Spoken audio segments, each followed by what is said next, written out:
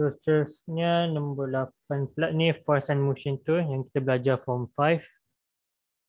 So dia diagram 8.1 shows the car mass of 1500 kg sliding down the hill. So the car experience acceleration atau ada frictional force iaitu 2500 Newton. Okay, so dia minta what is the meaning of acceleration dulu. So ni rate of change of velocity. Lepas tu dia suruh based on diagram 8.1 calculate the component of the weight parallel to the slope of the hill Wx. So ni dia suruh cari suruh cari component of weight parallel to the slope tu Wx. Okay, so yang ni macam boleh buat apa yang kotak tu untuk boleh buat kotak dekat kereta tu. Weight dia punya horizontal component, lepas tu kita macam boleh buat kotak untuk angle tu kita nak letak angle. So kita boleh lepas tu akan dapat sin 30 sin 30 equals to kan sin tu opposite of hypotenuse. So opposite dia adalah component of weight parallel to slope. Lepas tu dia punya hypotenuse is the weight. Lepas tu kalau kita nak cari Wx tu equals to weight times sin 30. Lepas tu weight tu equals to mg ataupun boleh je kira terus. Mg tu 1500 times 9.81. 9.81 tu gravitational acceleration, lepas tu time dengan sin 30. So final answer kita dapat 7357.5 Newton. The resultant force acting on the car. So resultant force equals to yang force kita dapat tadi tolak dengan frictional force. So boleh tolak dengan 2500 akan dapat 4857.5 Newton. So dia nak acceleration of the car. So the acceleration of the car guna formula F equals to ma. And F tu kita guna resultant force yang kita dapat tadi. N equals to mass dia 1500. Lepas tu A nak cari. So A equals to resultant force bahagi dengan 1500 akan dapat 3.23 meter second negative 2. Acceleration dia. Okay. Okay. Soalan C pula. Based on the concept of force, explain why the car driver has to press the accelerator when the car moves up, but has to press the brake when the car moves downward. So yang ni pun macam general knowledge juga kita. So kalau when move upward, the car moves against gravitational force and decelerate. So kita kena press the accelerator to increase the thrust and make sure the car does not move downward.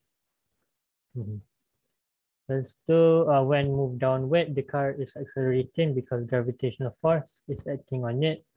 So kita kena press the brake to slow down the car by increasing the frictional force. So dia pergi slow ke bawah.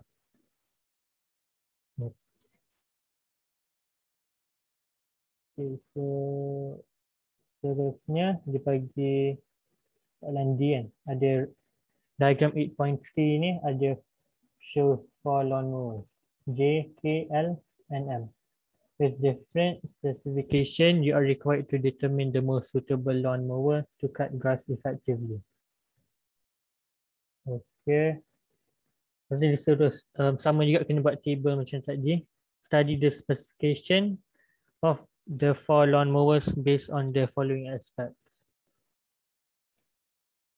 Okay, yang pertama dia nak method of moving the lawnmower, mass of the lawnmower, size of the cutter blade, and the angle between the handle and the horizontal line. So, so explain the suitability of each aspect and then determine the most suitable lawnmower. Jadi kita kena pilih lah lawnmower yang memenuhi karakteristik yang kita pilih. So first, kalau method of moving the lawnmower, kita guna push. So, kalau push, dia akan produce a larger downward force. Ini pun common sense kan. Kalau push ni kiranya awak gang dengan gravity lah. Kan, so push bawah, gravity bawah, so cantik. Tapi kalau awak pull, tarik ke atas, awak lawan gravity bawah. So you won't get most lah. In fact, awak melawan gravity, rugilah. So why do you do that kan? So the obvious answer push. Tapi memang dulu-dulu mesin rumput ada juga yang pull. Maybe kita tak belajar fizik kot. Alright, next. Terusnya dia nak mass of the lawnmower, which is same dia. So guna large mass, so the total downward force greater. So maksudnya dia punya apa? Punya blade tu dia akan lagi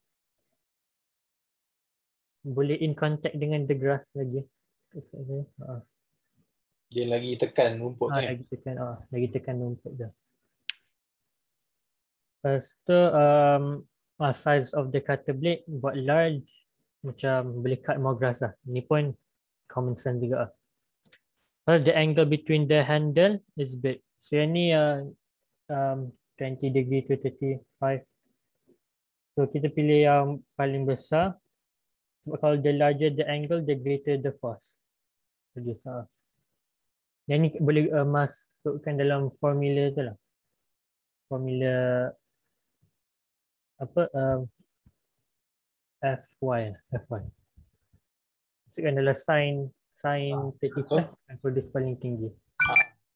Sebab sin lagi besar kan? Cuba awak compare. For example, I don't know, cuba tekan calculator sin 35 berapa? Dengan sin 20. So kalau sin 35 dapat berapa? Sin 35 0.57. 0.57. Sin 20 0.34. So you see, lagi besar angle lagi menang. Sebab dia banyak masuk akal kan. Makin tegak awak, makin mampu awak tekan untuk dia punya vertical component. Maknanya you are contributing more to the vertical component. Tapi horizontal component menurun lah sebab cost kan. Kalau cost 90, zero kan. So dia macam kena ada balance. Okay, in this case kita nak lagi besar lah sebab kita nak lagi tekan. So angle kena besar. Okay, alright, lagi. So kita kena pilih mana lawnmower yang memenuhi setiap karakteristik yang kita pilih. So lawnmower M. Sebab kita tahu sebab dia, sebab the method is pushing, large mass, large blade and large angle between the handle. Okay, itu saja. Saya nak tanya boleh? Boleh. Kalau yang larger mass tu, reason dia saya buat larger weight to the ground boleh ke? Greater weight to the ground. Ya, sure, boleh. Okay, sir. Okay, lagi soalan. If you have question, just buka mic je. Tak payah nak raise your hand ke apa. Okay, so far it's pretty clear soalan yang diorang present ni, so saya pun tak ada masalah. Okay, alright. Lagi? Yes, terusnya section C, so kalam pula. Kalam ni yang tak present. Silakan. Okay, bismillahirrahmanirrahim. Assalamualaikum warahmatullahi wabarakatuh. So untuk salah satu ni, cakap in an experiment, two identical toy rockets A and B are propelled along horizontal guide wires using two balloons. Diagram 1.1 and diagram 1.2 show the initial position for the distance of the toy rockets and their final position after 2 seconds. So kalau kita tengok diagram tu, toy rocket A, dia punya distance lagi jauh daripada toy rocket B. Okay. So first question dia cakap, what is the meaning of acceleration? So yang ni senang je, cakap dia rate of change of velocity. Okay, sekejap saya nak test sikit. Kalau apa masuk velocity?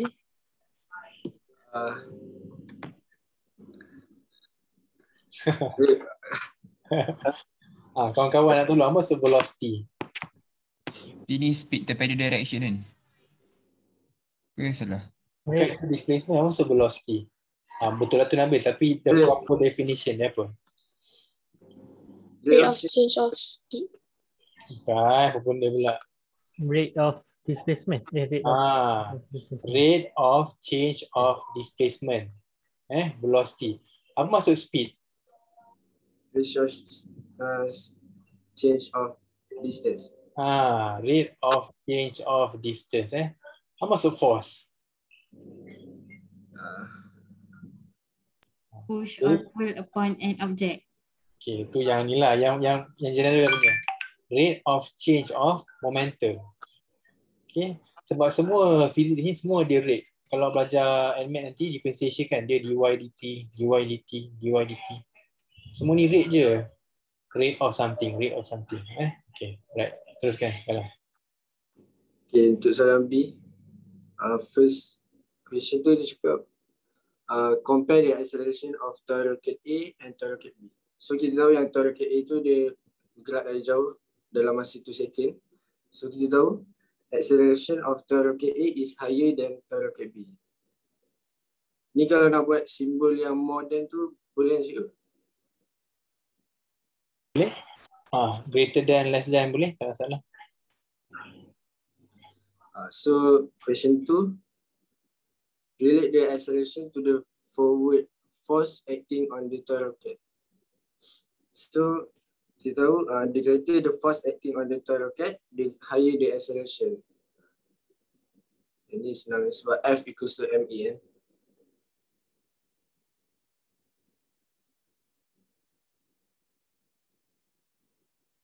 So soalan 3 pula. Compare the final velocity of toy rocket A and toy rocket B after 2 seconds. So the final velocity of toy rocket A is higher than toy rocket B after 2 seconds. Lepas tu number 4, compare the change in momentum of toy rocket A and toy rocket B. So the change of momentum of toy rocket A is greater than toy rocket B. Sebab acceleration dia lagi tinggi, so final velocity lagi tinggi. So mv minus mu untuk toy rocket A is higher than toy rocket B. Ni impulse. So number 5, relate the final velocity to the impulse given to the toy rocket. So the higher the final velocity, the higher the impulse. Okay, soalan C pula. So soalan ni dia cakap diagram 1.3 shows the sequence photos of a long jump contestant landing in a certain manner to avoid serious injury. Based on diagram 1.3 and using your knowledge of impulsive force, explain how the contestant managed to avoid serious injury while landing. So impulsive force equals to mv minus mu over time. So macam mana kita nak reduce dia punya impulsive force, kita kena higher the increase the time impact . So the contestant has to bend his knees before the landing. This can increase the time impact during landing. Thus the impulsive force will be reduced. The contestant can prevent injury when landing. Okay, very good. Full mark. Okay, dia explain step by step. Okay, next one. So soalan D. So diagram 1.4 shows the apparatus for a high jump event. You are required to give some suggestion to ensure the safety and comfort of the high jump contestant by doing some modification. Using your knowledge on force and motion and properties of material, explain your suggestion based on the following aspect. So number 1, the size and thickness of the mattress. So kita of course kena pilih yang big and thick mattress. Sebab apa? To increase the time impact and reduce the impulsive force. Selain tu boleh tak juga cover more surface area kan? So tinggal besar, katakanlah mamak tu dia terlompat jauh sangat, so end up landing atas rumput lah, so tak nak lah kan. Okay, so cover more surface area pun boleh. Okay, lagi? So yang second punya aspect, the elasticity of the mattress. So kita buat very elastic. to absorb the impact and increase the time of impact. So ni reduce impulsive force juga. So material of the bar, kita pakai carbon fiber sebab strong and light. Strong tu untuk prevent it from breaking easily. So di satu dia linear. So aspek yang keempat, attire of the high jump contestant. So kita akan pakai tight and light suit supaya reduce friction when running or jumping. So lagi banyak force yang boleh dihasilkan. So kita kena bagi conclusion sebagai rapat yang 10 marks tu.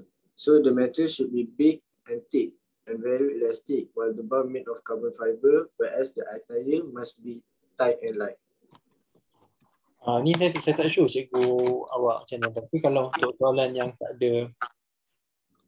ada choice, awak tak boleh buat conclusion tau, awak perlu goreng satu lagi ayat, satu lagi point sebenarnya. So I'm not sure kalau cikgu salah saja sana. Cuba awak cuba double confirm nanti dengan cikgu. So kena tambah SPH tu? Yes, betul. Awak kena goreng satu lagi lah. I don't know, komen pasal again, the material of the mattress, waterproof, okay? Kan, waterproof so that can be used on a rainy day. Kalau kita cakap pasal athlete tu perlu fall on back of their body. Boleh. About the jumping technique pun boleh juga kan. Ada yang silang, ada yang lipat kaki kan. So landing on the back, betul. Sebab dulu-dulu zaman Olimpik, kalau tengok orang archive kan, Olimpik tahun 20-an kat London tahun 1920 dulu, tak ada tilang. So dia landing atas kaki. So kesannya sakitlah kaki. So boleh landing belakang, larger surface area, kurang sakit. Pun boleh juga. Apa lagi komen? Pasal color boleh tak? Color of the mattress, color cerah kan, supaya tak panas. Boleh. Okay, just be creative. Okay. Alright. Terima kasih. Okay, lagi.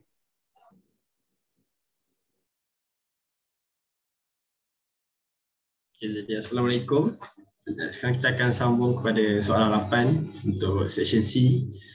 Jadi, diagram shows two identical steel ball di mana string itu ialah elastic dan dia mempunyai fix to a horizontal surface. The springs are pushed down and the length yang dipush pun sama of M and spring N. So diagram 8.2 shows maximum height achieved by both springs after the hand is released. Jadi kita kena menganggap all the three factors kat sini ialah constant, iaitu same material, same coil dan juga dia punya original diameter of the length. So jadi soalan A1 dia tanya apakah maksud kekenyalan. Elasticity is the property of a spring that enables it return to its original length when the force acting on it is removed. Jadi maksudnya keupayaan untuk spring tu kembali ke position asal bila sesuatu force dah dilepaskan on its removed. Itu the meaning of elasticity. And then untuk A2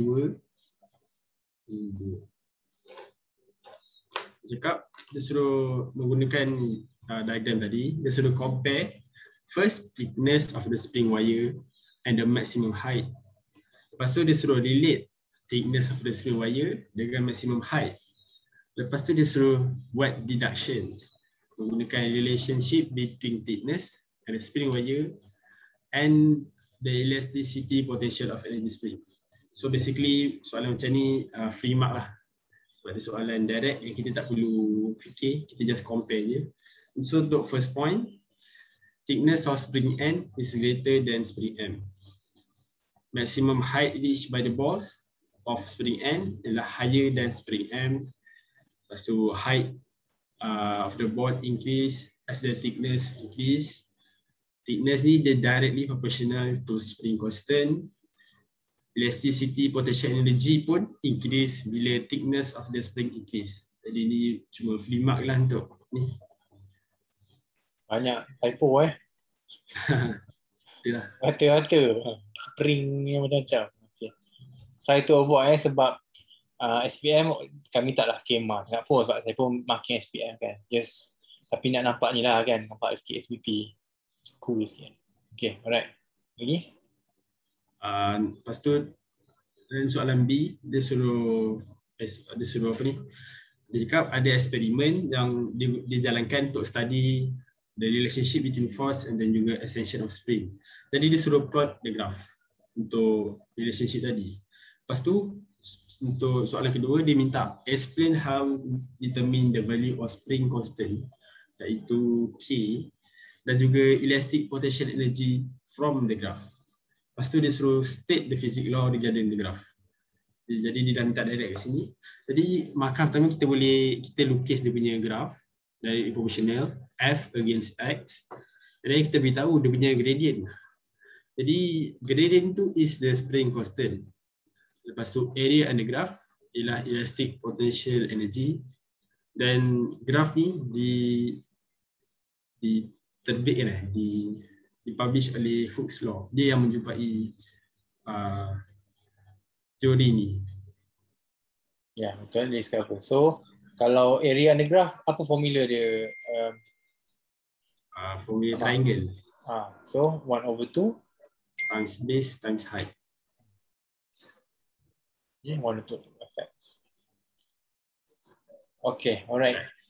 Next. And then untuk soalan next question. Okay, ni soalan application. Dia cakap ada student tu dia buat exercise device untuk schoolmate dia. Jadi dia suruh kita explain apa modification yang kita boleh buat konsep. Apa karakteristik yang sesuai untuk that can extend the muscle of the body effectively. Jadi the modification yang pertama is high spring constant. Ada short, small diameter and thick wire. Maksudnya kena ada ketiga-tiga je lah untuk give the greatest intense kan. Jadi reason dia kita boleh buat higher elastic potential energy. And then parallel nourishment of the spring untuk give maximum intensity when stretched. Jadi ada jawapan lain tak untuk reason parallel? Sama je lah, reason dia pun sama dengan atas ni kan, tapi awak tak boleh ulang.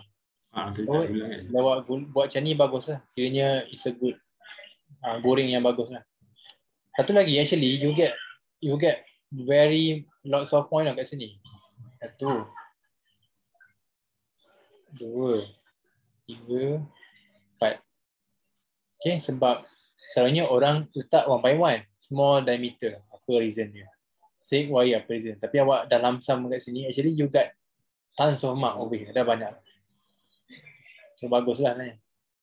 Okay, alright. Okay, jadi untuk sekarang kita kena add more spring. Jadi device tu dia become stiffer and dia tak break easily. Tapi dia punya reason pun sama juga sebab lagi banyak spring, lagi intense, lagi susah nak stretch. And then dia punya handle tu kita guna polymer. Dia light dan juga dia strong. Okay, yang kalau seperti yang saya cakap, kita boleh tambah point tadi lah untuk jadikan 10 marks kan. Siapa ada? Siapa nak goreng berapa? Tengok sikit Aman, gambar dia Aman. Anyone ada point lagi nak goreng? Anything?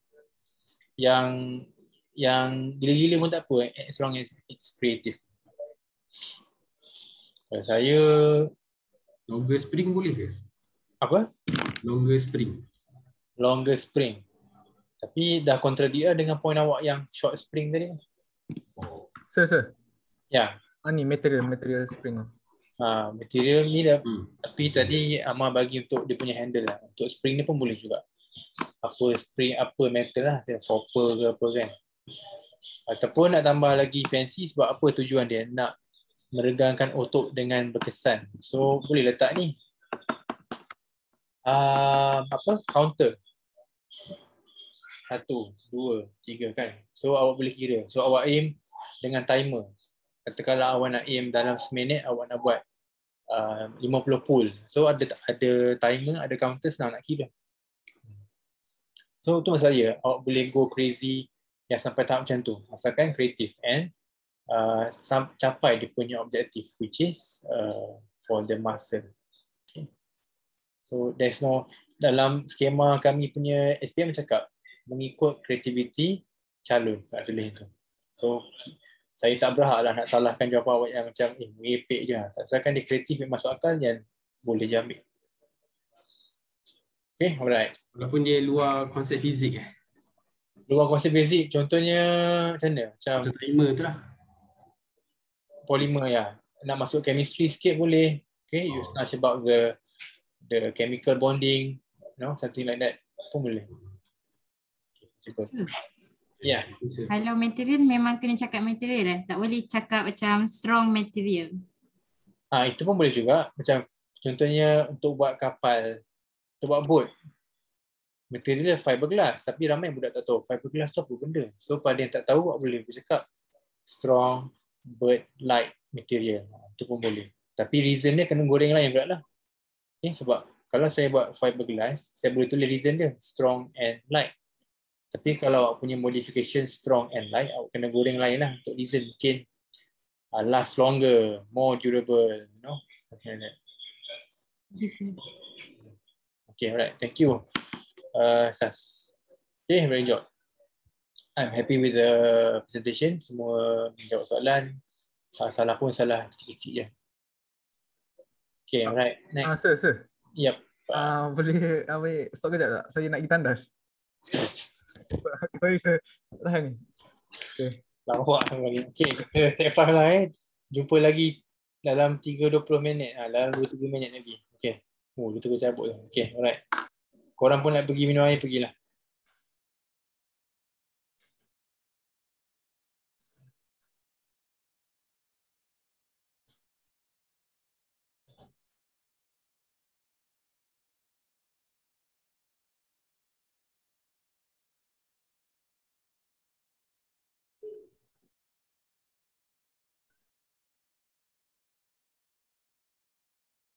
Titik. Semua Hello, Assalamualaikum Pak Kamil. Ya. Saya. Dah tahu ke Pak Kamil saya nak conteng? Ya. Budak tengah conteng ni. Okay. Tak apa.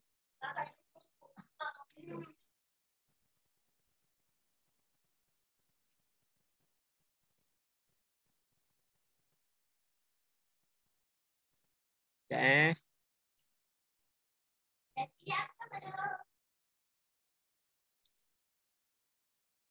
Okey, tanda tu sebagai F.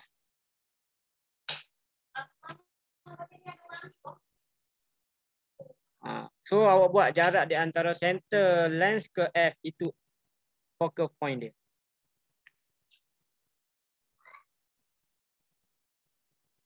Center lens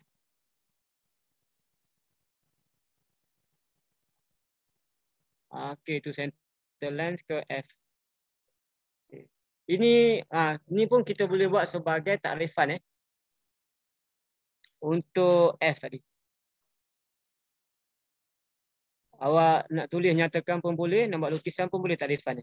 Okey, macam mana Afiq ni? Pak Kamil dah tak butang view option. Okey.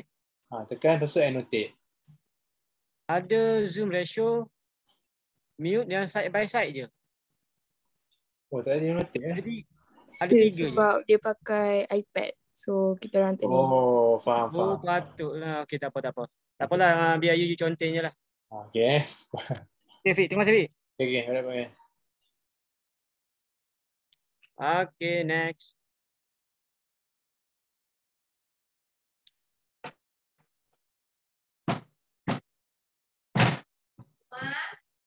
Siap dong, kau rumah.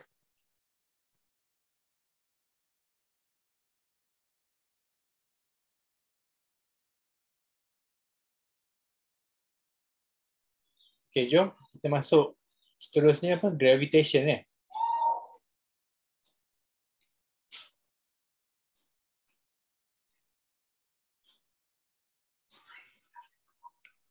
Gravitation ni sekolahnya STF STF buat gravitation, betul ke? Ya, betul. Okay, alright. Okay. So this is a new topic and you are very privileged sebab awak belajar time Form 4. Saya dulu belajar kat UK baru cover gravitation. Masa kat college pun tak cover lagi. So yeah, lucky you lah. Okay, lucky padahal tersiksa sama je. Jumpa tak? Sir, kita orang buat dengan pressure dulu. Okay, pressure dulu. Boleh, tak masalah. Okay. Assalamualaikum warahmatullahi wabarakatuh. Saya nak present tajuk pressure. Soalan nombor 4. Diagram 4.1 shows a patient undergoes a blood transfusion. The blood flows from the blood bag into the patient's vein based on the concept of pressure. 4A, what is the meaning of pressure? Pressure is force per unit area. Definition ni kita boleh dapat daripada formula pressure which is force over area. B, explain how blood flows from the blood bag into the patient's vein. Siapa ni? Sabrina Yes. Yeah, so sebenarnya fizik dia tak apa suka sangat kalau cakap dalam bentuk matematik macam mass per unit area, so it's not very accurate walaupun memang tu formula dia kan, tapi awak akan cakap force acting per unit, force acting normally maknanya kena 90 degrees on a surface area. Fizik dia hanya skema sikit, dia tak boleh, contohnya apa macam formula Sir. Yeah. Sorry sir, our force acting normally 90 degree Force acting normally on a surface area. Oh, on so normal tu 90 degrees lah. Oh, okay. Boleh contohnya awak nak tulis maksud velocity, awak tak boleh tulis S over T ataupun distance and displacement over time. Salah. Dia sebab semua physical quantity ada definition yang legit, yang proper one. Okay. Tapi again SPM ni tengok juga ada yang ambil ada tak ambil. So nak ambil langkah selamat kita buat cara betul-betul. Okay, alright, teruskan Sabrina. Thank you sir. B, explain how blood flows from the blood bag into the patient's vein. Blood bag is hung at higher than patient's arm. The depth of blood in the patient's vein is greater than the blood bag. The blood pressure in the patient's vein is greater than the blood bag. The difference in pressure produces force, and the force helps to push the blood flows from the blood bag to the patient's vein. Kalau mention formula boleh dapat ke? Macam mana? Formula kat mana? Kalau kita kaitkan dengan formula pressure HOG tu. Boleh. Good. Kalau nak pakai pressure in liquid kan, rho GH, maknanya awak manipulate apa? Dia punya H kan? Dia punya H. Yes. So lagi tinggi H, lagi tinggi pressure. Betul? Sebab tu awak tak pernah nampak kan orang letak bag IV ni sebelah kepala, sebelah katil. Tak ada. Sia-sia je lah yang tu kan. Air tak menitik lah. So kena letak setinggi mungkin. Lagi tinggi, dulu zaman-zaman World War I dulu, askar kan banyak injet kan. So cara dia letak IV nak manipulate the flow of the air titik tu, selain buka tutup valve, dia main height. Tinggi rendah. So kalau rendah, air keluar slow sikit. Kalau tinggi, air keluar lagi sikit. Tapi sekarang macam mana sih? Apa? Kalau valve. Dia macam ada ni, ada punat kat situ. Dekat sini, dia ada macam ada, tahu valve macam kepala pipe. Awak boleh pusing untuk kalau buka habis, maknanya air keluar laju lah. Okay, kat somewhere here, dia ada macam butang tau. Alah, tak pernah cucuk Tak pernah? Bagus lah. Saya pun tak pernah juga, tapi selalu tengok orang lah kan, kat hospital, bila cucuk IV, dia ada butang sini, awak boleh on off. Besides that, kita boleh manipulate pakai height. Tapi sekarang zaman dah canggih, kita ada timer. So kalau awak tengok, kalau orang-orang kat hospital yang hospital orang kaya lah, hospital private kan, pakai IV sini, lepas tu cucuk dengan plug. Kenapa? Sebab ada timer. Katakanlah awak nak dia punya IV ni 1 jam cucuk dan 1 jam keluar 10 ml, boleh?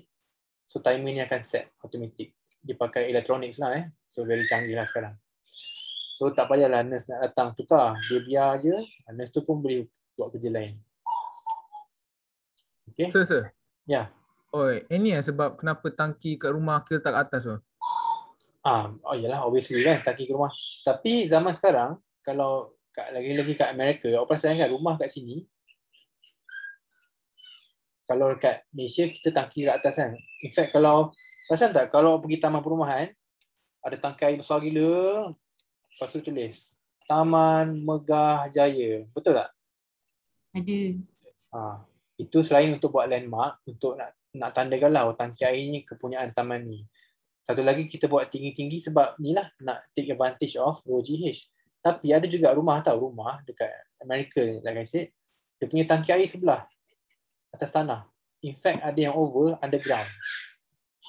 Siapa boleh jawab macam mana tangki air underground? Ada pump je. Yes, good. Okay, dia beli pump. Macam mana nak tahu rumah tu beli pump ke tak? Bila dia on je bunyi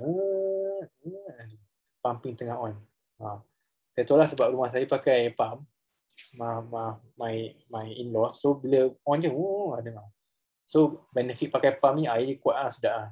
Macam air sungai. Okay, alright. Okay je lah. Okay, jom.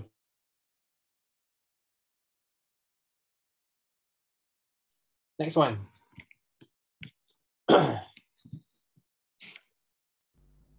Okay, next. A watering system needs to be set up in garden. Okay. Next ni, dia nak kita buat watering system untuk supply air daripada well tu pergi ke garden tu. So dia ada bagi, dia suruh study specification of watering system ni.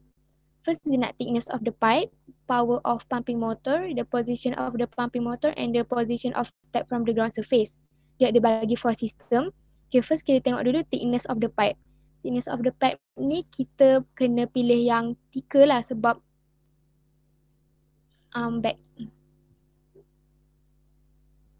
kita kena pilih yang thicker lah sebab untuk withstand greater pressure of water tu. So sekarang ni yang thicker adalah sistem J dengan sistem M. Power of pumping motor, kita kena pilih yang high power.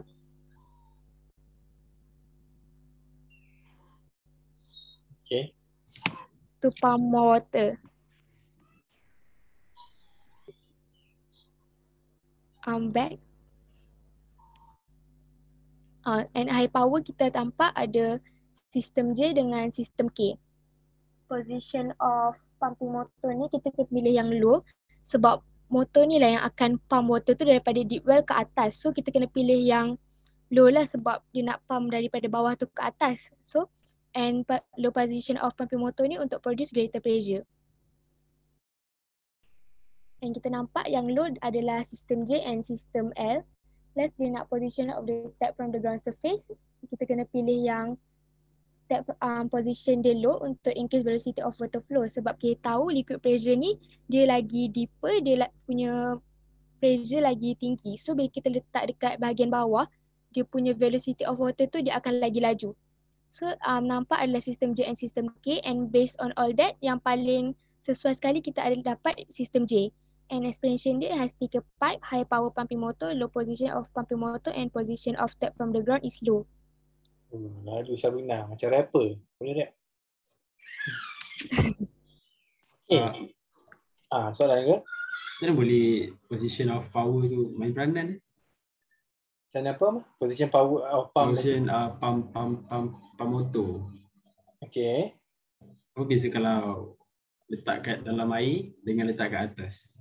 Okay, very good. So bila letak kat atas ni, dia kena ada extra effort lah sebab the water, the pump has to suck from here sampai atas. So jauh travel dia.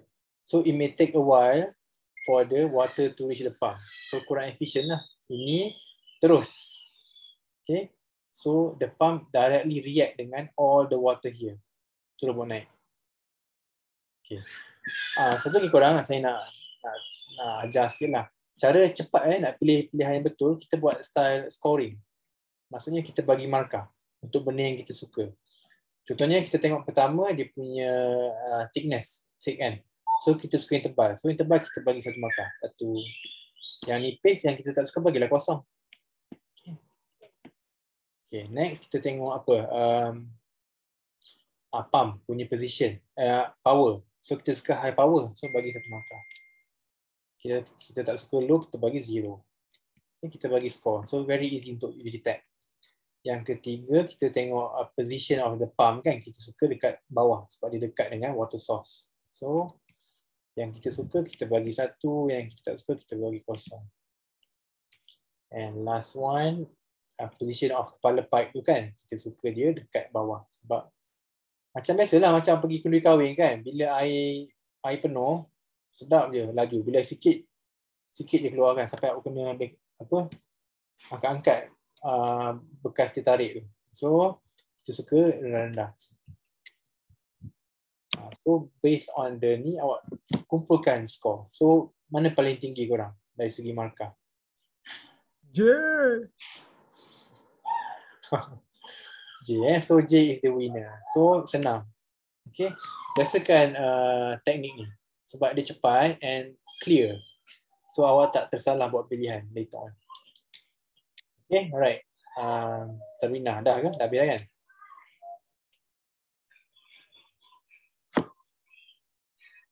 Okay, soalan calculation. Silakan. Okay, the height of water tank from a tap in a house is 15.2. Surface area dibagi 4.8 times 10 power of -4. Dia juga bagi density of water 1000 dengan atmospheric pressure 1.02 times 10 power of 5 Pascal. So disuruh calculate the total pressure of the water that flows out from the tap. Boleh guna formula of P equals to rho GH. Rho density dia dah bagi 1000, G acceleration 9.81. Height dibagi juga 15.2. Lepas tu kita tambah dengan atmospheric pressure dapat 25.11 times 10 power of 4 Pascal. Sir, soalan ni saya nak tanya. Macam ni, kan dia bagi atmospheric pressure tapi dia tak dicakap yang tank tu open tank. So kita kena tambah sekali ke tak? Dia tak cakap yang apa? 10 to over 10? Open tank. Oh, open tank. Okay, good. For this one, I think you tambah letak macam ni betul. Sebab okay, kalau soalan biasa-biasa awak buat, awak hanya rho GH bulat-bulat, dia tak tepat tau. Sebab that is not the real pressure. Itu adalah water pressure. Sebab dunia ni kita ada atmosphere sekarang ni kan. So bila water, katakanlah awak kat sini, so ada 2 pressure. First from the water which is rho GH. Secondly, you have the pressure from the weight of the air. Udara atas ni pun ada bagi tekanan juga pada air ni. So kena tambah dengan tekanan atmosfera. Itu the real sebenar-benarnya. Okay, so you kena tambah. So I think lebih selamat actually. And saya lagi suka jawapan macam ni sebab realistik lah. Okay, alright. Sambung. Okay, sir, thank you. Untuk tu, the force that push the water out from the tap, surface area dibagi 4.8 times 10 power of -4. Kita boleh guna formula pressure equals to force over area. Pressure kita dah dapat tadi 25.11 times 10 power of 4 equals to force over area yang dia dah bagi, dapat force 120.53 Newton. Yeah, good. Cuma saya nak tegur sikit yang ni. Korang, ini kita panggil standard form tak ni? Laju, kenapa tak? Standard form kena between 1 to 9. Good. Standard form, range dia range standard form, kita panggil dia A. Saya panggil bentuk standard form axion tau, dia nama cuci pinggan tu, axion. Okey, di mana? Ni axion. A darab 10 kuasa something kan. A ni range dia must be between 1 and actually 9.9 lah. Okay, 9.9.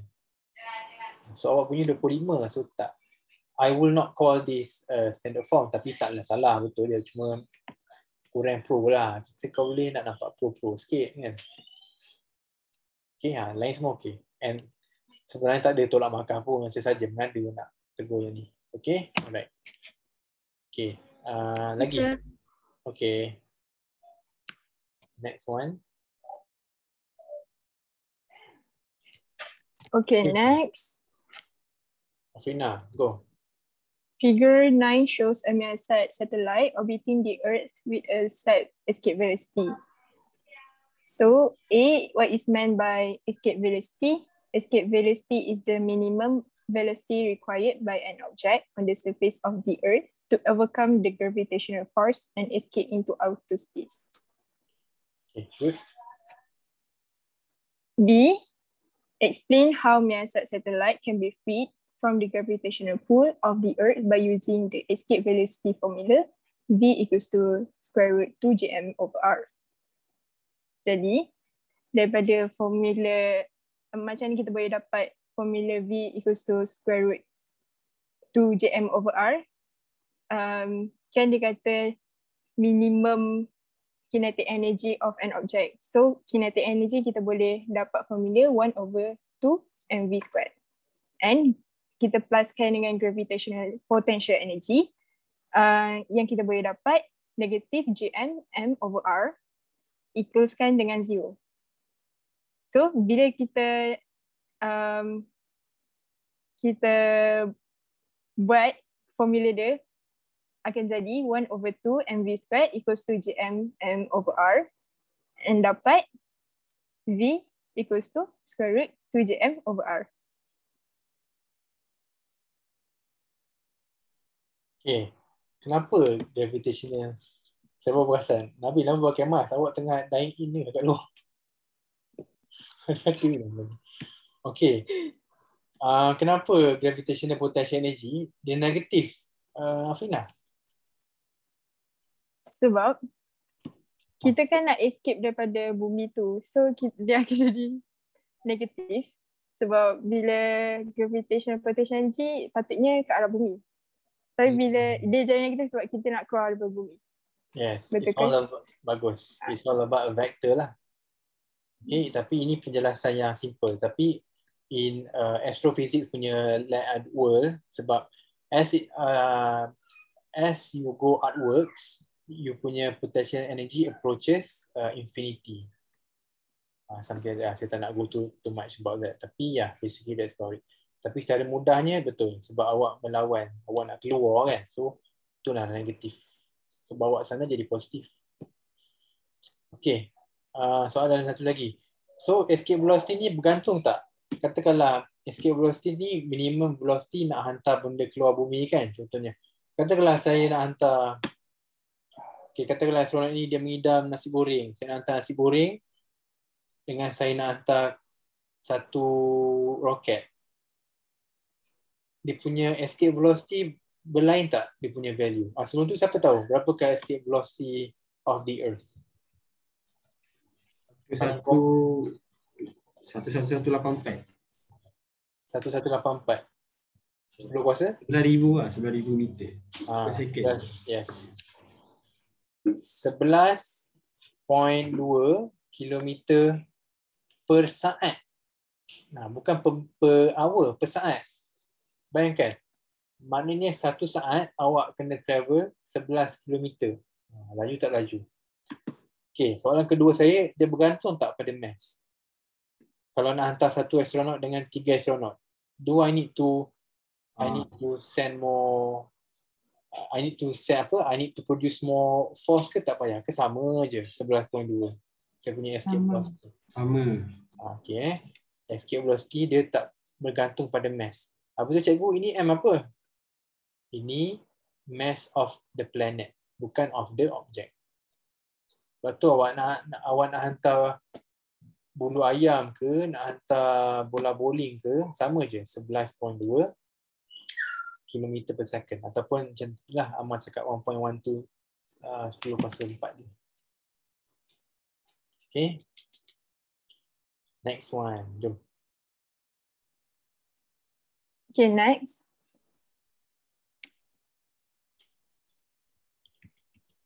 C, a geostationary satellite remains above the same point on the Earth as its orbit.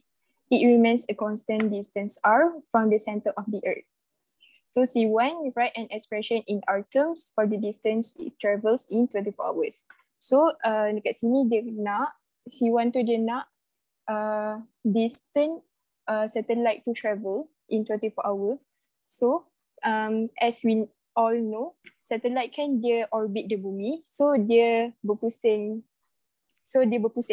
Jadi saya gunakan formula circle, distance equals to 2 pi r.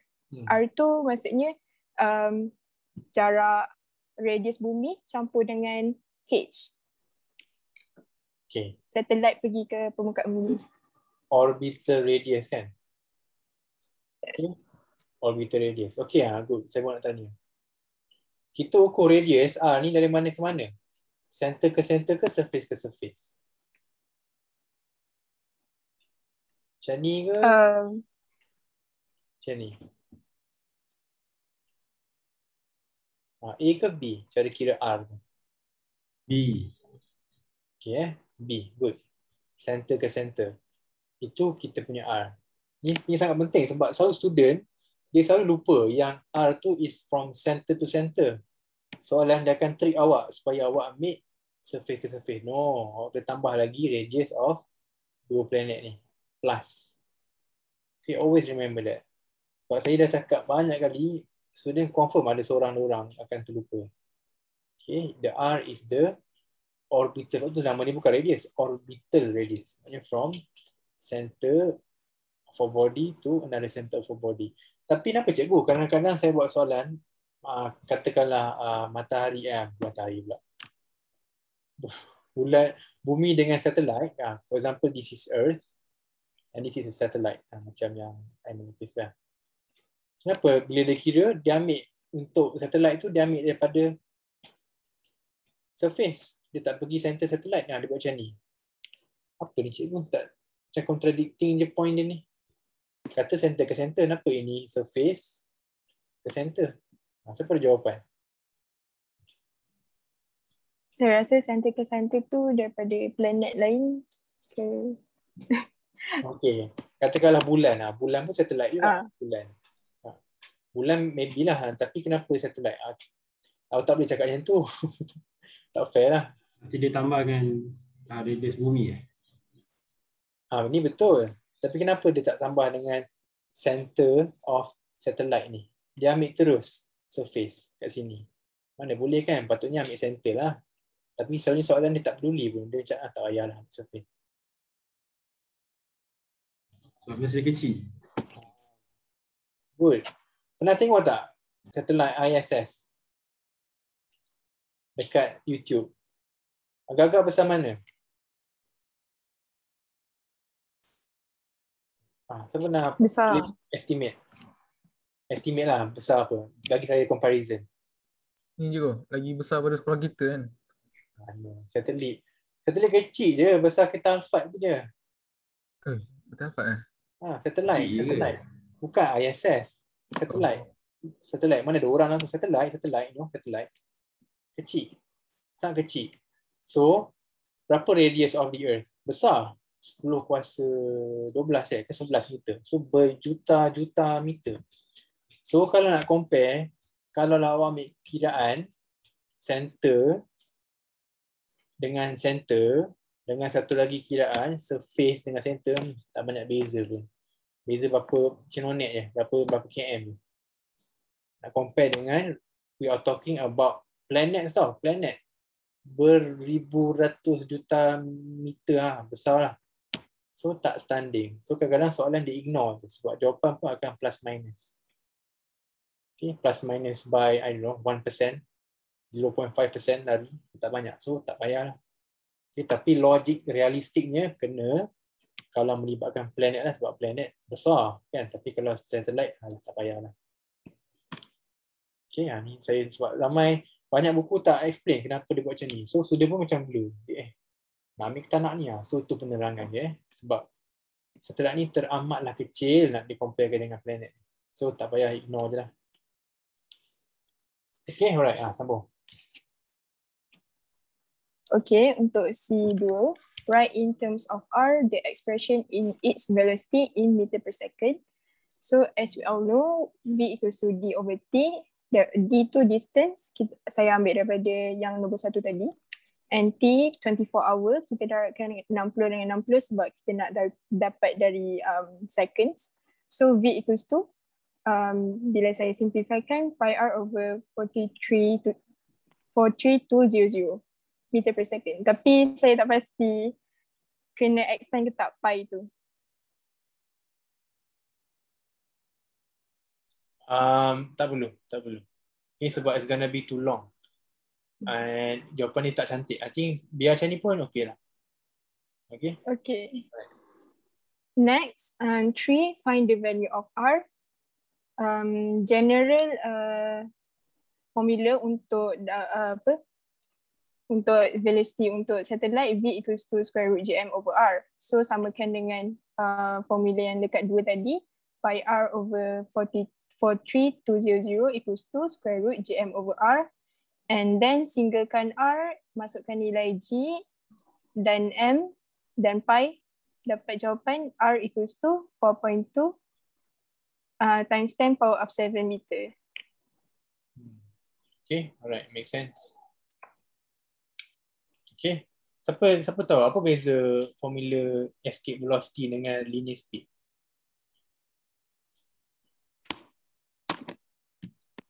Oh, tadi kita tengok kan. Ini yang ini linear speed.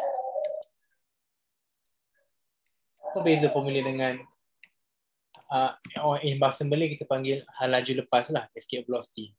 Perasan tak nampak macam sama, ada satu perbezaan. Kalau escape velocity square root 2 GM over R. Dia ada nombor 2. Okay, ingat So escape velocity ada the number 2. Ni escape velocity. Sama nampak, V, ni pun V. Apa beza dia? The number 2. Okay, remember that. Okay, alright. Okay, I'm good. Lagi, next. Okay, next, D. For the live broadcast of the 2020 Olympic Games taking place in Tokyo, Japan, a network of communication satellites is needed to cover the whole Earth. For this purpose, some satellites need to be placed on the Earth's surface in certain places. So, Table 9 shows the characteristic of different satellites, ada PQRS. Soalan dia, examine the specification of the 4 features of the system, explain the suitability of each specification for all satellites, and determine the most suitable satellite system to use for live broadcast for the Olympic Games in Japan. Give a reason for your choice. Okay, jawapan saya kena guna geostationary satellite because direction of motion same as direction of Earth rotation.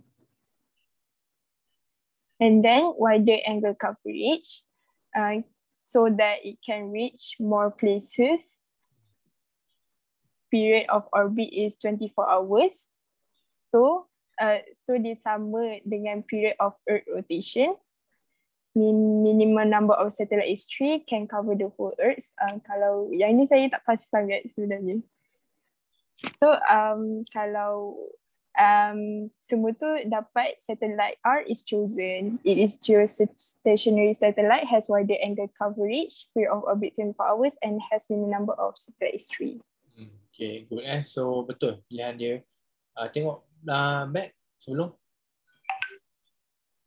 Untuk satellite minimum tu 3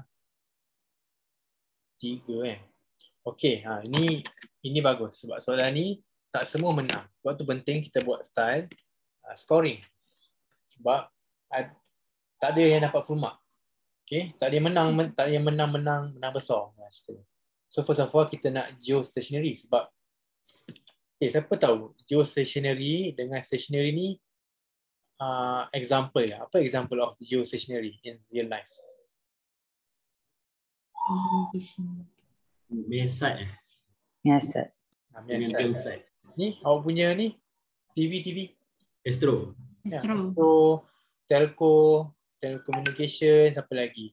Handphone, semua ni pakai geostationary. Apa contoh non-geostationary? GPS. ISS.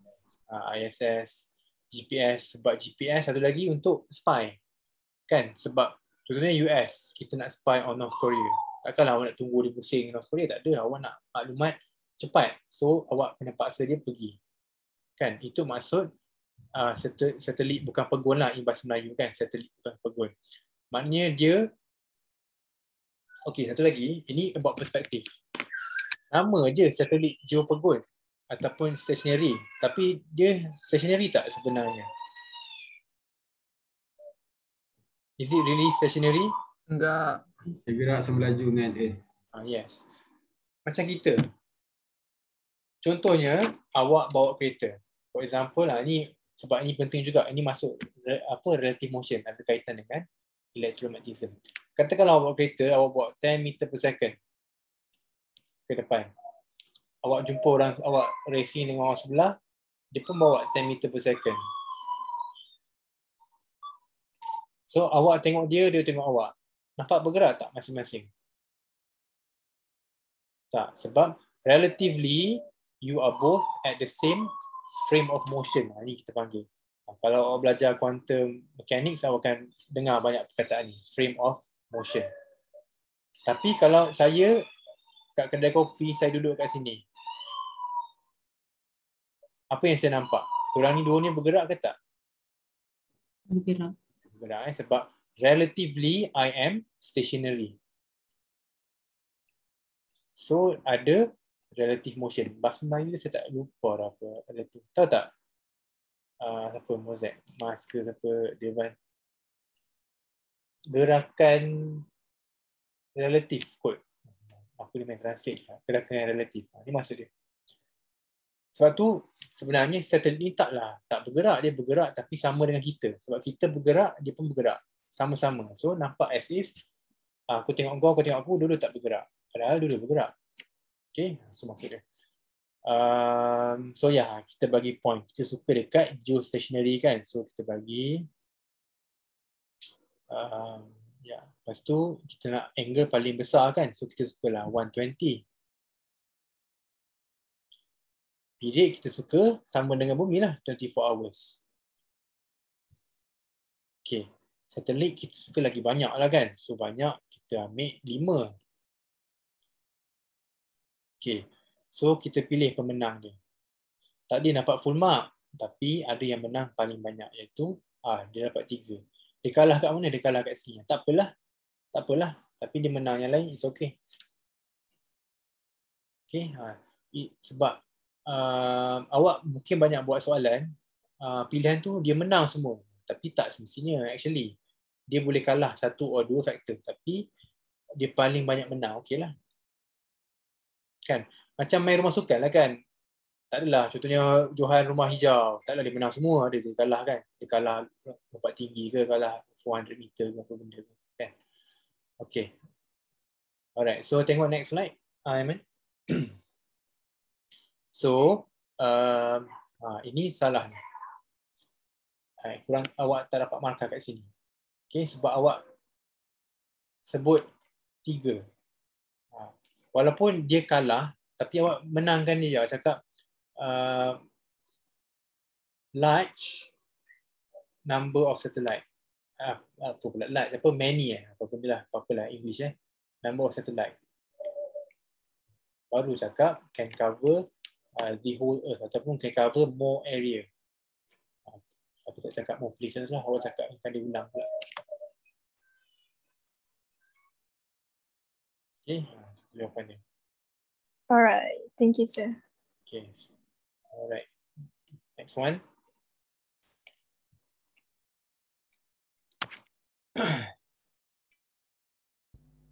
Diagram 4.1 shows 2 identical feeding bottles floating in liquid P and liquid Q respectively. Feeding bottle floats because the net force acting on the bottle is 0. What is the meaning of net force? Net force is resultant force act on an object. Using diagram 4.1, compare the position of the bottles in liquid at P and liquid Q. So soalan macam ni kita kena pecahkan dia satu-satu. So first compare position of bottles in liquid P and liquid Q.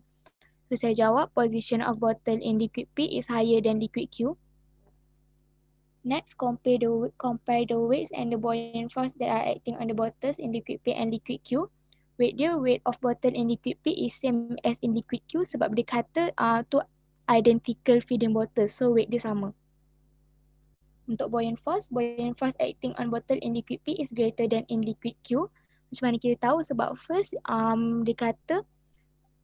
kita tahu dia punya weight sama tapi position dia lain. So kat sini nampak buoyant force acting kat P ni lagi greater. Lagi satu, buoyant force acting on bottle in liquid P is same as in liquid Q. Ini soalan yang ramai student salah. Dia selalu ingat benda lagi tenggelam, lagi timbul, buoyant force lain-lain. Tak. Barang tu kalau dia sama, celuplah kat mana-mana pun. Air laut ke, air sungai ke, air gula ke, it still have the same buoyant force. Sebab apa? Okay. Kita boleh prove pakai mathematics. Siapa ingat formula buoyant force? F sama dengan apa? Dia ada banyak, tapi apa yang HVG H, betul. Bukan H, rho GV. Rho GV. So, saya cakap tadi, buoyant force constant. Okay, kita lock nilai ni. Okay. Katakanlah awak pergi air laut. Okay, sea water. Dia punya density tinggi tak korang? Berbanding air biasa? Tinggi kan? So, kalau density tinggi, cuba fikir awak pergi mandi kat laut mati macam ni. Badan awak tenggelam banyak ke tenggelam sikit? Sikit. So awak punya V turun. So nampak tak? Dia counterbalance. Kan? Walaupun tinggi density tapi volume rendah. So constant. Okay, awak pergi celup pula dekat air sungai. Air sungai density dia tasik. Air tasik density dia tinggi ke rendah? Rendah. So kalau mandi kat air tasik, awak tenggelam banyak ke tenggelam sikit? Banyak. Banyak kan? So awak punya volume of submersion besar. So nampak tak? Pun counterbalance. Sebab tu awak cakap buoyant force sama. Sebab memang tak berubah. Sebab dia sentiasa naik turun. Kalau ni naik, ni turun. Tu turun, tu naik. Okay, objek yang sama, campaklah kat mana-mana pun ada the same buoyant force. Itu penting. Jangan ingat, tenggelam banyak, buoyant force tak kuat lah. Tak, sama je Cuma, kenapa tenggelam banyak? Sebab dia punya density kurang. So, V naik. Dia kena counterbalance. Okay, yang penting buoyant force sama, weight pun sama. This is a very important point lah yang budak form 4 saya pun form 4 pula. Dulu ni chapter form 4 pun tak ingat. Okay, alright. I'll continue. Okay, untuk density pula, density of liquid P is bigger than liquid Q. Relate the position of the bottle and density of liquid to deduce a relevant physics concept. The greater the density of liquid, the higher the position of bottle liquid. Physics concept Archimedes principle. Alright, satu lagi. Go back. Ini sangat strict. Nama orang salah. Nama ni bukan Archimedes. So S ni sekali. Bukan, tak ada apostrophe. Archimedes. Nampak macam lah. Itu pun kecoh ke? Memang kita orang kecoh. Memang kalau nama salah je tak dapat markah. Fortunately. That's the way it is. Yang paling banyak orang typo ni Bernoulli. Itu paling bersepah orang typo. Bernola lah, Bernoullis, Bernole, macam-macam saya pernah tanda. Okay. Nama orang kena betul sebab apa? Contohnya prinsip hukum Charles, Pascal, Archimedes. Nama kena elok nama kena betul-betul. Okay, next. Diagram shows a simple hydraulic jack. Explain how that M can be lifted and give a reason why cross-sectional area of piston A is smaller than cross-sectional area of piston B. Small force applied on the piston A to produce large pressure. The pressure is transmitted uniformly to all directions towards piston B. Large force is produced on the piston B to lift up load M. Cross-sectional area of piston A is smaller than cross-sectional area of piston B to produce greater force on piston B. Okay, alright. Betul. Okay, next. tak payah tunggu masa untuk kawan salin sebab slide ni awak ada, dia pun dalam group kan. Kita nak run through any error je. Okay. Teruskan. Okay. Simple hydraulic eject in diagram 4.2 is not suitable to lift a car. So disuruh kita untuk modify simple hydraulic eject tadi untuk membolehkan hydraulic eject to lift car tu. And first dia nak method so that only small force is applied at piston A, component to control flow of liquid, component to lower the car, and size of piston and type of liquid used. Kat sini dia dah bagi 5 karakteristik, so tak perlu tambah lagi lah kan sir? Betul. Ya, no need. The first handle is pull and push many times to produce large output force. Next, pakai valve to direct the flow of liquid through hydraulic system. Next, change the less control into electronic touch control to lower the car to desired weight more easily and safety. Ratio of cross-sectional area of big piston to small piston is large to produce greater output force and use incompressible liquid so that dia tak produce air bubbles kat system or to transmit pressure equally. Bagus, betul. Kenapa kita tak suka air bubble korang dalam engine kita, dalam engine oil? Sebab bila ada air bubble tu dia akan ganggu the transport of pressure dalam tu. Betul, sebab awak kena waste your force, awak kena bazirkan some of your force untuk compress balik bubble tu. So kita tak nak bubble ni. Kan kata dalam container ni. Kita tak nak pun dia tapi dia ada. So terpaksa lah awak waste some of your force yang sepatutnya pergi kepada output force. Kita kena tekan bubble ni supaya dia hilang. So rugi. Okay. So you have to waste some of your force to compress the bubble. Kan tak bagus. So kurang efficient lah the machine. Okay. Right. Ni condition je lah. Okay.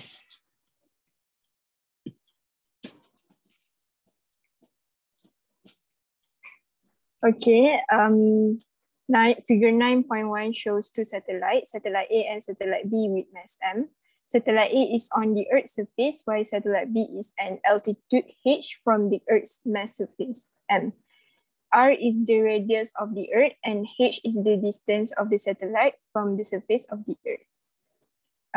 Berdasarkan gambar, kita boleh tahu satellite B ni dia distance sikit daripada A. A tu dia dekat atas muka bumi. Sorry lah, dia punya gambar tu macam lari sikit. So h tu jarak antara satelit ke permukaan bumi. So A, state the definition of satellite. Satellite is an object in space that orbits or circles around a bigger object.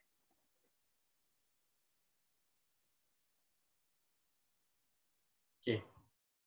Yang tu maknanya okey lah. Terus saja. Okay, next. B, using figure 9.1. Compare the distance from the center, the value of gravitational acceleration, and the weight of the two satellites. So distance from the center of satellite A is lower than satellite B. Value of gravitational acceleration of satellite A is greater than satellite B. Weight of satellite A is greater than satellite B. B2, state the relationship between the distance from the center of the Earth and the weight of the satellite. When the distance from the center of the Earth decrease, the weight of the satellite increase. B3, state the physical quantity that is constant in deducting between the distance from the center of the Earth and the weight of the satellite, as in answer 9B2. So bila nak dapatkan dia punya weight to increase, bila distance to decrease, velocity of satellite is same.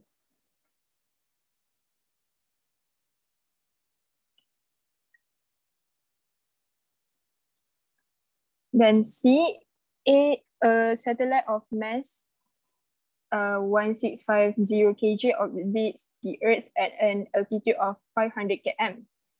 Given the mass of the Earth is 5.97 times 10 power of 24 kg, the radius of the Earth is 6.37 times power of 6 meter, and gravitational constant equals to 6.67 times 10 power of negative 11. What is the value of the gravitational acceleration and weight of satellite? when 1 being on the surface of the earth. So 1 dia nak dekat atas surface of earth. So G equals to GM over R squared. Masukkan dalam formula, R tu hanyalah radius bumi sebab dia betul-betul dekat atas permukaan bumi. So dapat 9.8134 meter per second. Untuk weight pula, W equals to mg. So darabkan dengan mass 1650 darab dengan jawapan tadi ke atas dapat 16192.11 meter. Untuk second, located at an altitude of 500 km from the Earth's surface. So kita guna G equals to GM over R plus H in bracket squared.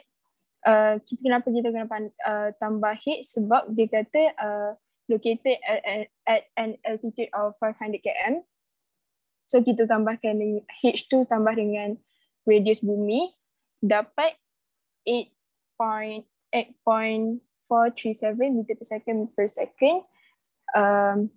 Weight pula kita darabkan dengan dia punya mass tadi dapat 13921.05 meter.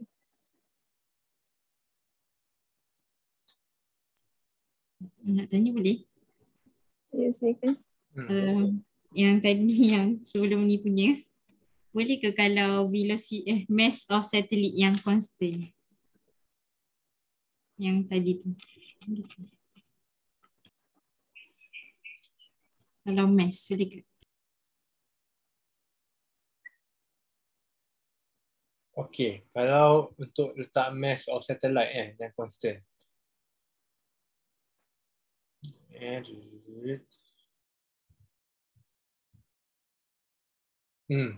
Boleh. It is constant, boleh. Sebab mass tu apa maksud mass? Mass is number of atom in a body. And dia tak berubah no matter where you are kan. Weight yang berubah, mass tak berubah. Okay, boleh. Thank you, sir. Okay. Peralatan. Okay. D, you are required. NASA will use rockets to send replacement equipment for the International Space Station ISS. You are required to suggest suitable rocket features that can move at greater acceleration with safety features. State and explain your proposal based on the characteristics of the building material and the shape of the rocket. So saya jawab. Strong characteristic, strong metal with high strength and hardness so that it can withstand high pressure. Second, frame of rocket is made of low density metal, lighter and can increase acceleration. Rocket need to carry oxygen tank, enable combustion of fuel in space. Aerodynamic shape, reduce air friction so that rocket can move faster.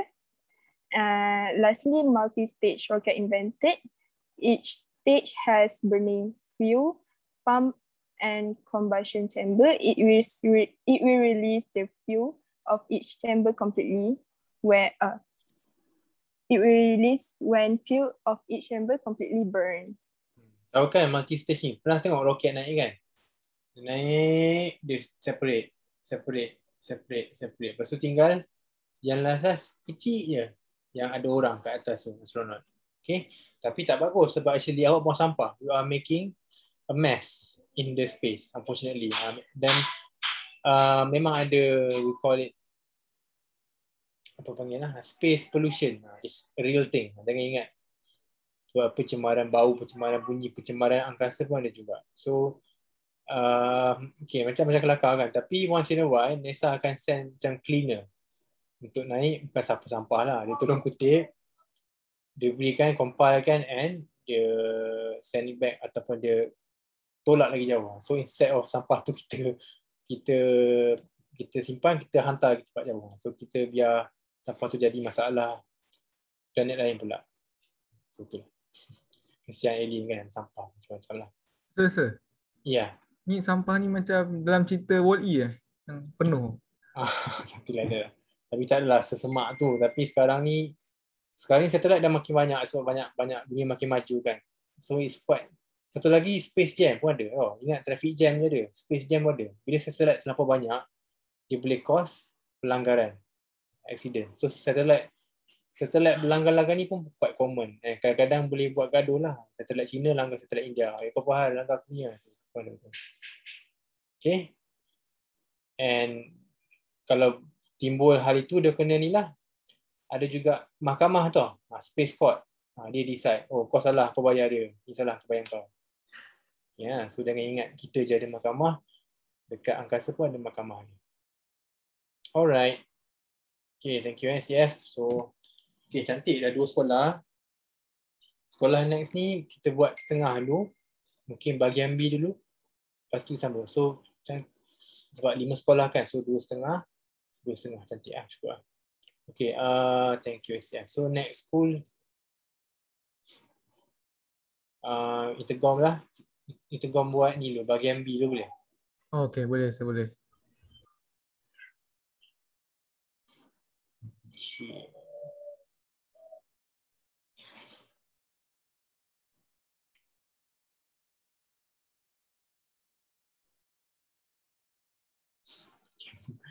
Bestari.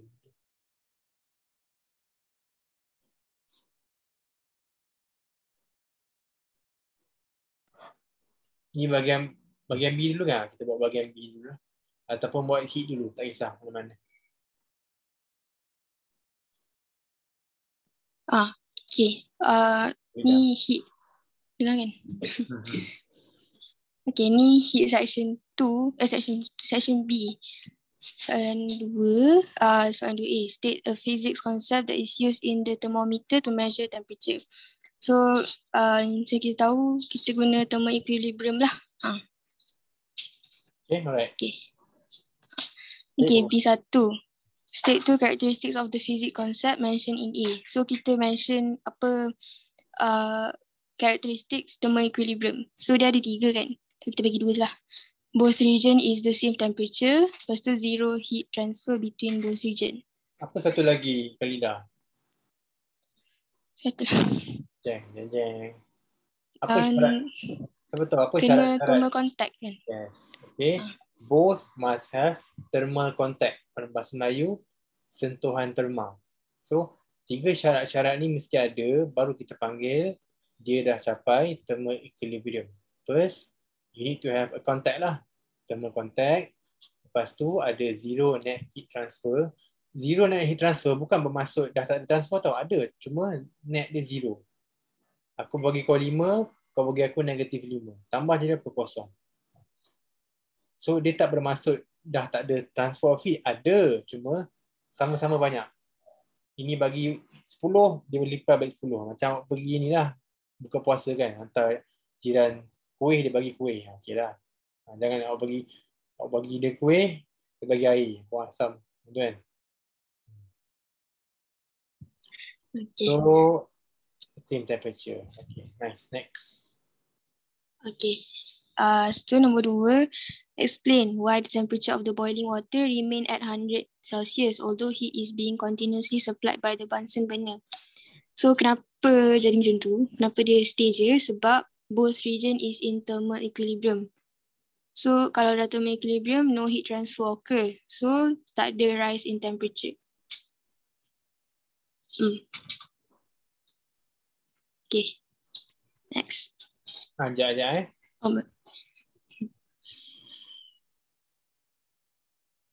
Okay, ini mungkin kurang betul sikit. Saya rasa boiling point boleh ke saya? Apa? Saya cakap boiling point dia 100. Boleh. Satu lagi actually sebab yang lagi tepat saya rasa. Sebab because dah capai ni latent heat of vaporization. So because the heat energy received is used to break the bond between molecule. Kan, sebab tu suhu tak naik-naik dah sampai. Maknanya kita dah capai latent heat of vaporization. Haba pendam. Sebab tu awak bagi heat, bagi. Kenapa tak naik ni? Maknanya heat tu kita pakai untuk buat benda lain, which is to break the bond between molecule. Latent heat of vaporization. Okay. Itu lagi tempatnya saya rasa. Okay, next one. Next. Okay. C, dia bagi 4 jenis thermometer. Lepas tu, dia suruh explain the suitability of each characteristics of the thermometer to be used to measure temperature in the laboratories in school. Determine the most suitable thermometer. So, kita buat jadual lah. Okay, ni sebab kita kena pilih kan.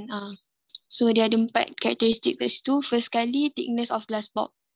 So, glass bulb tu yang kat ujung thermometer tu.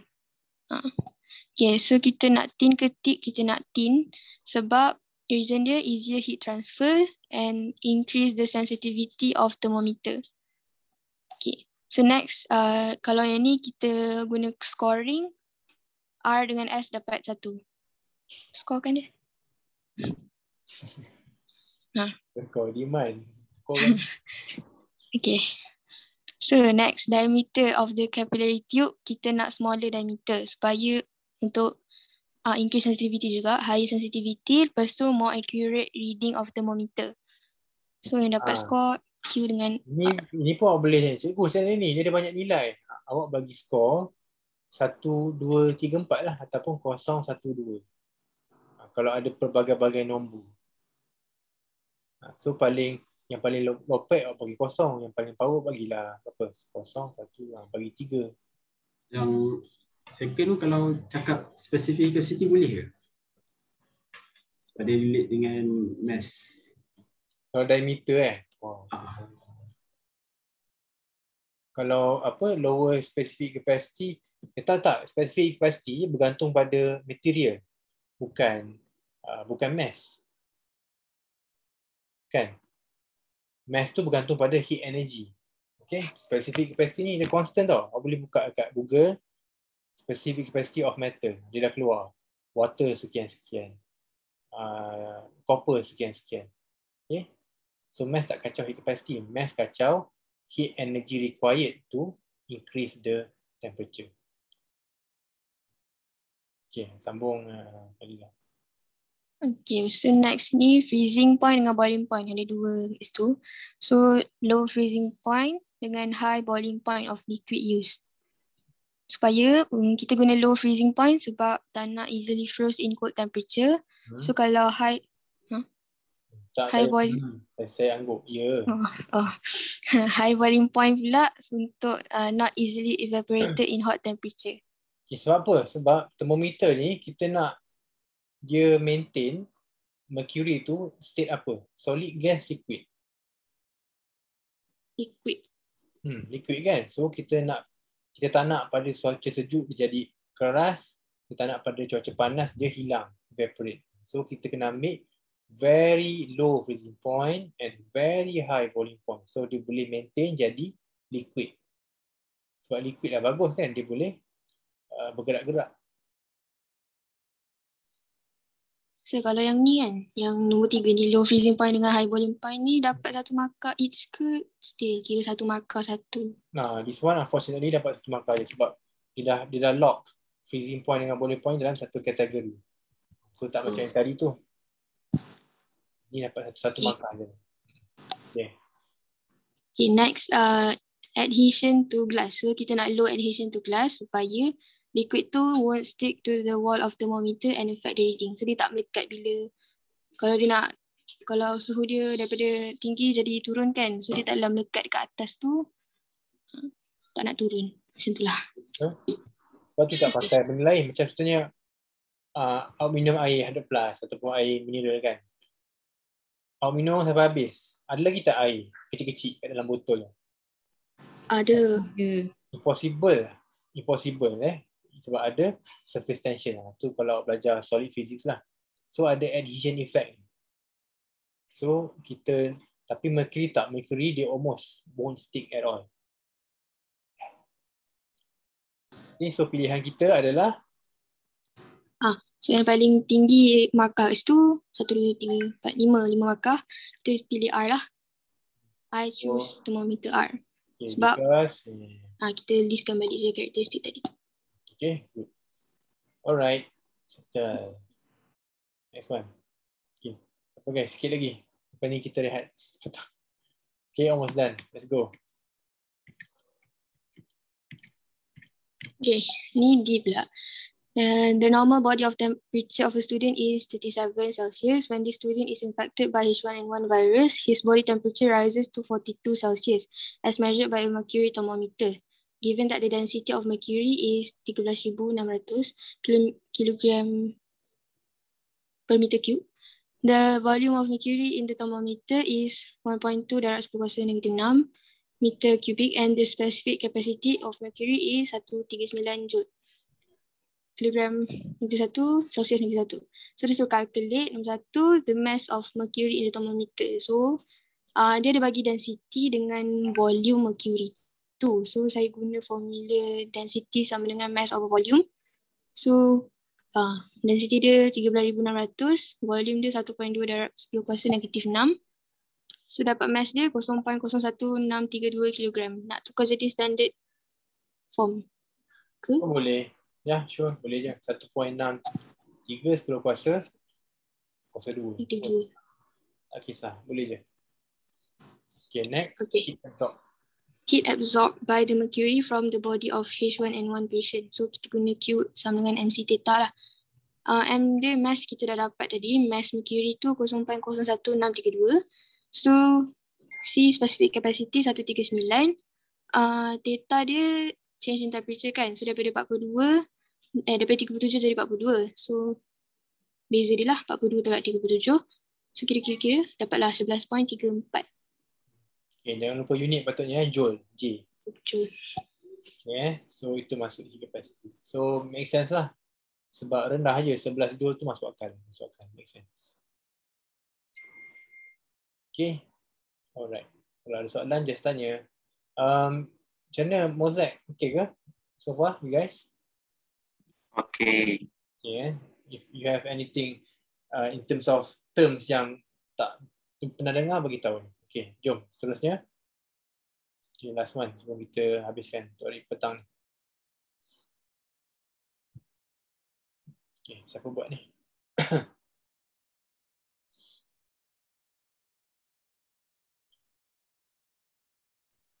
Ahmad Nabil. Sila Oh, pendengarkan suara lupalah. anda. Lupalah saya buat. Allah, hai. Maaf saya. Pakai mask Saya satu dah Nabil. kelupaan. Minta maaf lah man. Okay, what is the meaning of specific heat capacity? The amount of heat required to increase the temperature of 1 kg by 1 degree Celsius. Okay, cantik. Okay.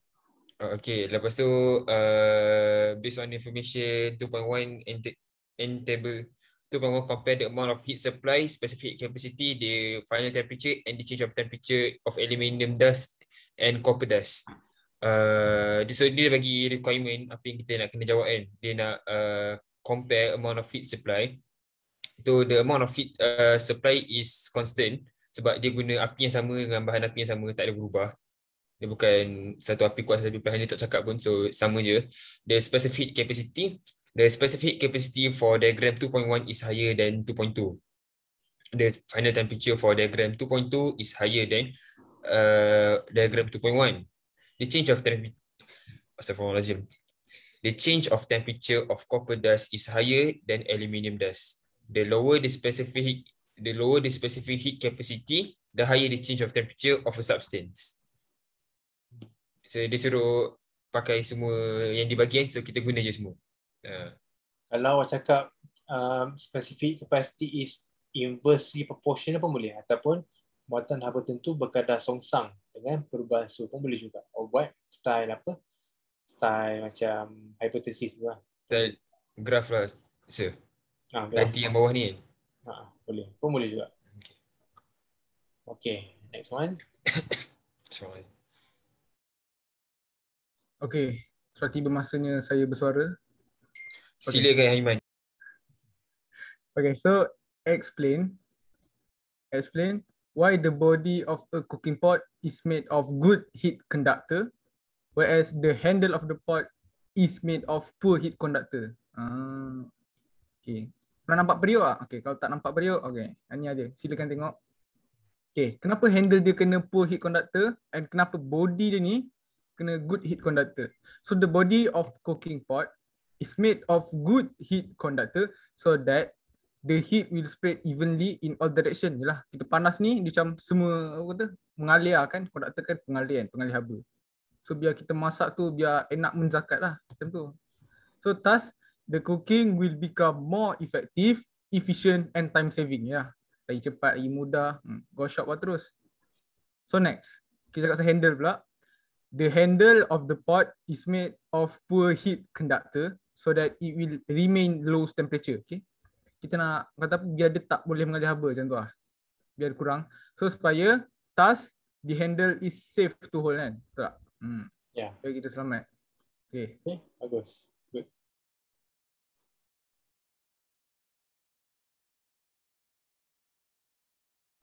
Okay, ni soalan last dah. C ni dia bagi macam ada baldi dengan can drink. So dia kata suggest and explain how to produce a portable container that is able to cool canned drinks in a shorter time and to ensure the canned drinks remain cold for a longer period based on the following aspect. So dia nak canned drink tu remain cold for a longer period. So dia ada 3 je karakteristik kat sini. So kita kena pandai-pandai lah tambah. Yeah, first kali quantity of ice, lepas tu characteristics of container, lepas tu additional features. Additional features needed. Okay.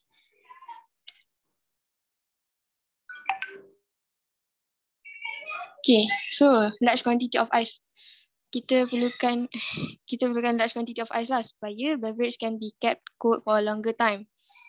Lepas tu characteristics of container ni kita boleh tambah lah. Kita boleh buat container with large volume supaya more beverage can be filled.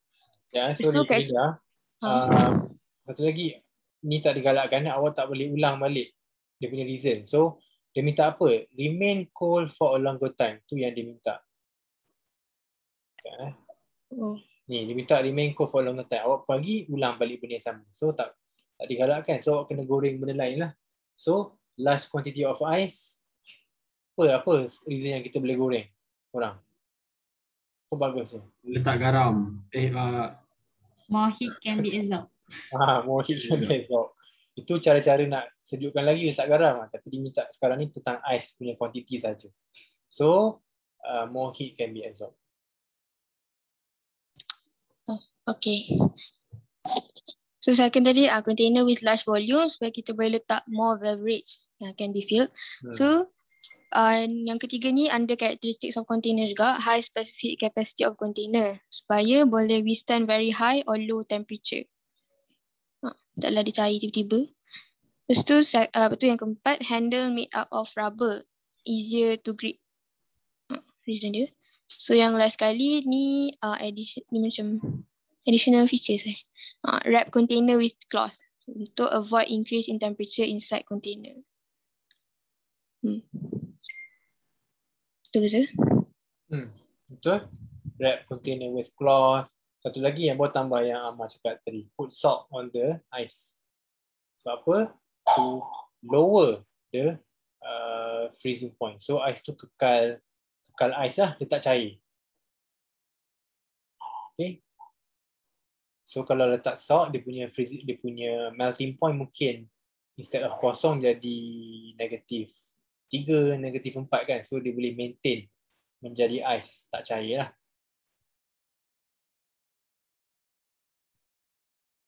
So, kalau letak penutup, put a lid on top of the container, boleh ke? Yes, put a lid on top of the container. Satu lagi, saya boleh goreng ni juga. Vacuum, vacuum seal. Maknanya kita kurung container dengan vacuum. So, heat tak boleh masuk. Sebab heat cannot travel in vacuum.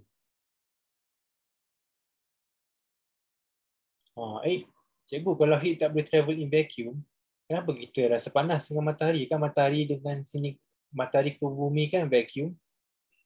Saya boleh jawab. Pula, kata heat tak boleh travel in vacuum. Tapi, macam mana kita boleh kena matahari panas? Light je ke? Apa light? Light carry heat sekali. Light bawa energy. Bagus. Ni dah masuk quantum physics lah Quantum physics, photons. So light, matahari dia hantar UV ray. itu dibawa sekali dengan heat. Ni theory of Einstein lah. Kuanta. Kita belajar. Chapter 7 last one. Okay, alright. I'm happy. Ada lain nak tambah apa? I think it's pretty clear. Okay, alright. So good. I'm happy.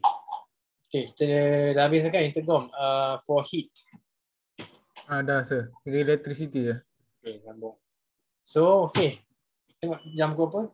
Oh, 6 weh. 4:30. Cantik. So, kita sambung lagi dengan 2 sekolah setengah pada pukul 8 Okay, alright. So, kita boleh lihat sekarang. So, kita sambung nanti dengan Intercom, separuh, SDS dan Mosaic. Okay, boleh Yang SAS dengan STF jangan kau cabut lagi. Oh, malam ni tak payah. Cabut lah. Masuklah sekali. Saya member tuan prepare kan. Okay, alright. So, and sebab bila kita bincang ni, tengok banyak maklumat tambahan yang awak belajar kan. Banyak benda-benda yang additional yang saya tambah, awak tambah, semua tambah. So, macam perkongsian ilmu lah. Okay, so good job everyone. Kita jumpa pukul